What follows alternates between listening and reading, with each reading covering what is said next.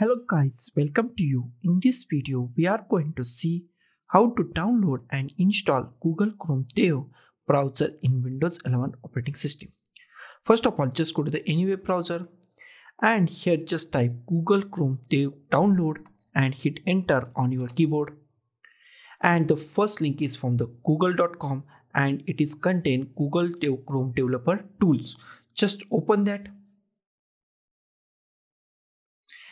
And this is the Google Chrome developer browser Google Dev, and just click on the download Google Chrome Dev. Okay, open the file, click on the open the file, minimize it, then just double click on the Google Chrome setup. Here is the Google Chrome setup, Dev setup. Click on yes.